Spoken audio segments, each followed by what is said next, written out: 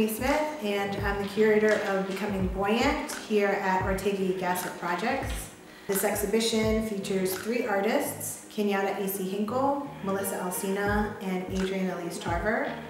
The theme of this exhibition centers Black bodies of the diaspora and considers their relationship to water. It centers water as a symbol of life, departure, and return for Black bodies in the diaspora. This show was initially planned to be mounted in March of 2020 when COVID hit and obviously changed the scope of what we could produce. Coming back to this exhibition at this point in time, it seems even more pertinent to address these themes. I really wanted the experience of entering the exhibition to invoke a sense of calm and peace and control over forces. It's part of the reason why I'm using the metaphor of the water to think about how Black bodies and Black subjectivities navigate these different challenging forces and environments, how we have to train ourselves to navigate through them and sort of strengthen our resolve in order to take on these different challenges. I think that quietness and stillness is essential to experiencing this exhibition. It's definitely reflected in a number of the choices that I made, from the wall color to the application of this paint and the hand-painted mural. And I think it's necessary given everything that we've gone through over the past year. I think that it's pertinent that people take time to experience stillness and process all of the emotions, all of the psychology of everything that we've experienced, how we can continue to process that information and how we can use that information to move forward and move us to different and more embodied spaces. Starting here, this work by Kenyatta A.C. Hinkle, the wonderful gallery assistant Ortega, best girl in town. Part of creating this installation for the exhibition involved myself virtually painting this wall, along with a wonderful co-director, Zahar, who's currently holding the camera. Hello. We painted it virtually. Kenyatta lives in Berkeley, California, and so we communicated over Zoom, and she instructed me what to do, and I followed her instructions and made this abstract painting on the wall, which is very far outside of my own practice, so it was a new experience for me. Now I want you to dip the sponge in the darker solution. And then I want you to go to the wall and do a swipe with it going up according to like what I texted you. This is it? Like we going in? We doing it? Yeah. Hey. You want to see Tiffany painting? Can you see this? So it would go through the middle of it. But it's like a slope up from the bottom. Yeah, the last one. Upright. Just like swirly lines. Yeah. Below, yep. Yep, right through. To hit the middle of this middle piece. Yeah, yeah.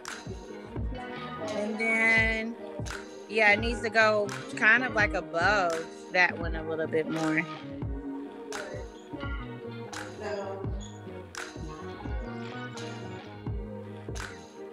You need to like be like water, like flow. Like don't think so literally. This is what I have to do when I'm making the smoke. Like if I think like it's gonna look like smoke, then I'm gonna lose it, you know? But if I just think of something that, you know, can be controlled and it's just like meandering. Yeah. Be water, my friend. Be water. Yes, great advice. Yes, you gotta be like the water. In order to paint the water, you gotta be like the water. I mean, is it okay if I go? Please. Okay. Yeah. Yes. Have fun. Please help me here. No, and it's just so sad that I have to like do this digitally and be like, put that over there.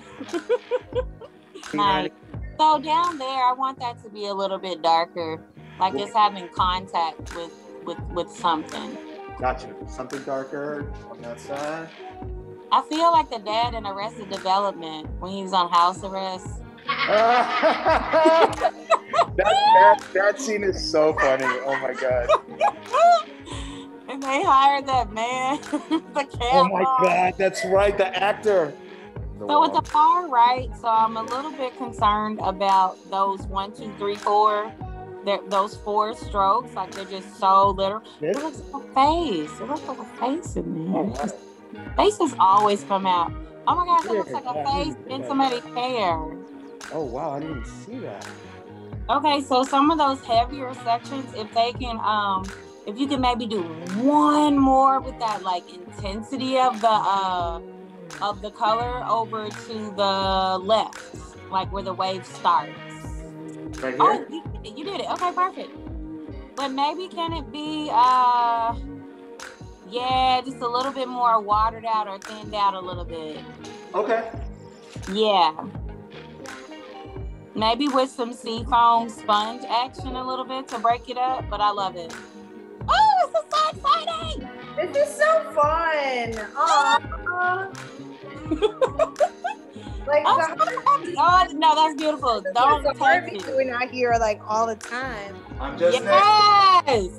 Oh, That's good. That feels good. oh nice.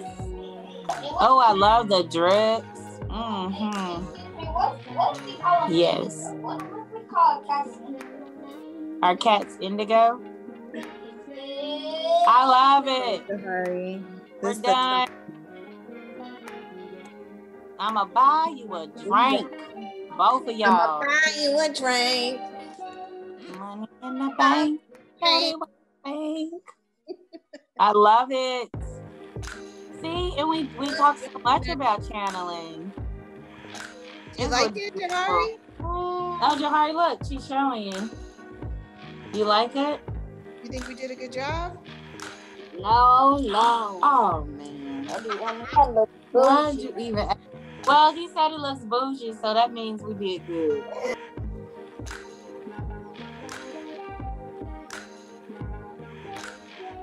Part of Kenyatta's practice involves contending with the past, with ancestors, through channeling of spirits.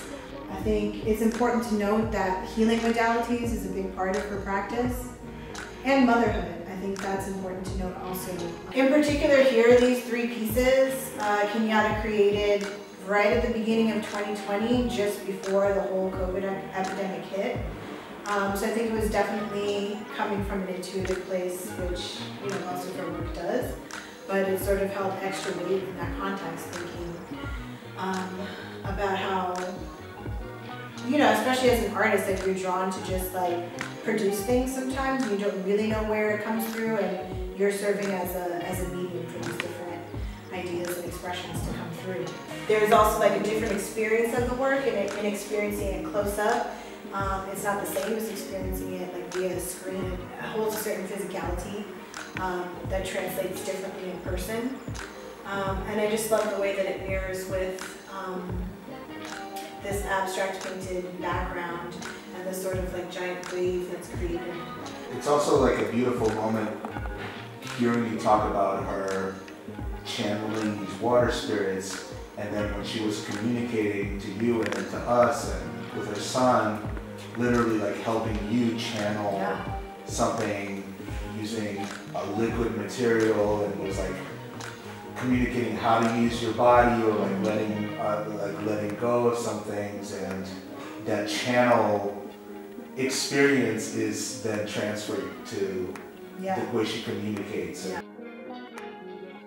So I love the way that these works connect, and I love the way that like the rhythm and the language of the clouds and the waves in this photograph connect into the waves and the markings through Kenyatta's work and Melissa's work. I love that conversation that happens. And I think that that's a contingent that was very important for me, understanding the work, that all of these things happen simultaneously. right? Like it's never, you're never in one place and not in the other. I think it kind of, it's like the water, it ebbs and flows. So, you know, there are times when things are darker and more overwhelming, and there are things where you can sort of ride the wave a little more with a little more strength and resilience.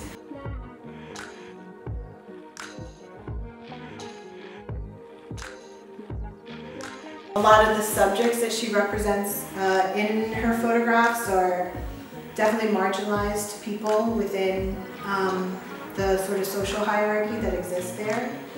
So she's definitely centering on figures that are outside of the mainstream, particularly outside, definitely outside of the tourist gaze, particularly somewhere like the Bahamas and Nassau. The tourist experience is very, very highly curated, and tourists really don't get a sense of what life is like for natives on the island. And it's a very interesting paradox when you're thinking about places that people consider paradise, right? Like, is it not paradise for the people who live there too? Oftentimes, in many ways, it's not. Based on the way that the light hits her face, it's also because, you know, the sun is coming at her at an angle that the sun's in her eyes. So from a further back position, it just like makes her face look a little more intent than it is. But when you get really close, like she's got this very soft smile here, and her face really softens, right? And it takes you getting in close to that detail to really understand that. There's a tendency and like a learned behavior to associate just negative connotations with the black bodies when we're literally just simply just being, you know, people floating in the ocean, whatever, you know, just living life. I really love the way this figure like physically sits on so many precipices. She's between, like right between girlhood and womanhood, and you know, transitioning into becoming a woman. She's floating on top of this water in this floating device, and like literally physically almost bursting out of it because, you know, she's become too tall for it. So I love the way that she like sits on those boundaries. And I think a lot of people are interested in really focusing on Black artists and thinking about inclusion and really centering Black artists in a way that doesn't necessarily think about nuance and think of us as whole people. You know, it thinks about the work more as a product. It's like a reactionary, like, oh, you better look good and include, Exactly. There's a lot of that, right? So like as long as it has a Black body in it, like then we've filled our diversity quota. And that doesn't help us either. I'm not looking for a handout in any kind of way, like we literally just want to be seen as whole people. I think it can also be the joy in a sense of when you have an environment like this where you're sort of able to engage these conversations like on a deeper level and have somebody understand from another perspective like the wholeness of you and your being and what you're putting out there into the world, right?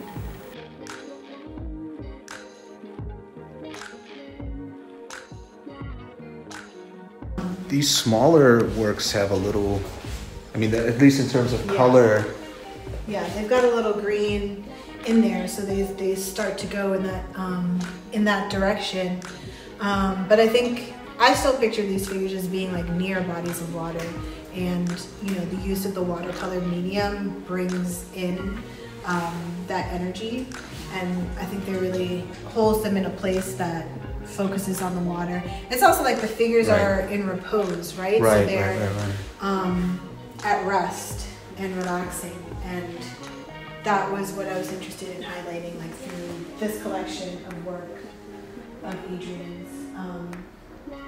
And I love the way that she uses these watercolors often as smaller studies for the larger works that she makes, like these large oil paintings.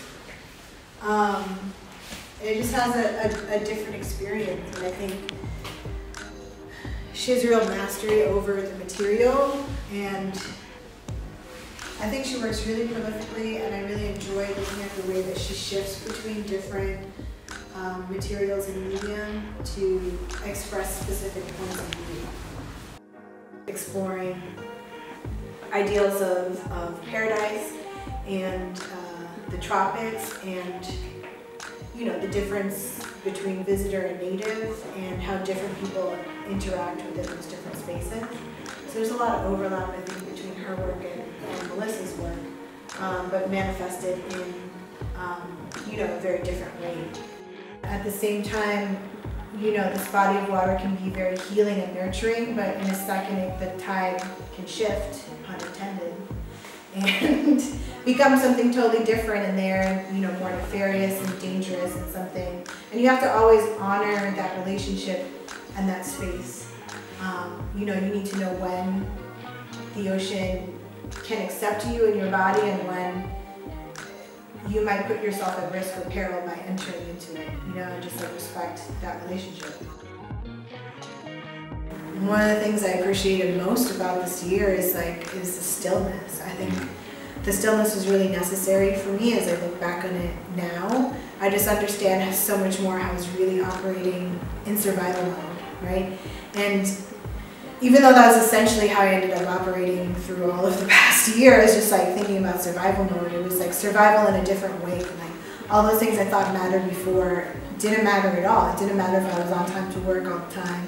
It didn't matter if I, you know, even showed up regularly at that job or not. Like now the job's gone. The jobs that we're working remotely, or like people are gone. Like people are dying and dropping left and right, you know? And like, how can we not give ourselves space to think about all of those things and to really like absorb all of those experiences and process all of those emotions, so that we can move forward in a way that's more like moving forward with more clear intent, and really working in a way to eliminate all the systems that don't serve us and that don't work for us. And to engage new modes of thinking and operating with a society that can be more supportive, more intersectional, and really just help us to push us forward to, you know, whatever it is that we're going to build in the future. All of this pressure was building for a long time. Like everything that we've experienced is not a new experience. It was just catapulted into the spotlight in a different way.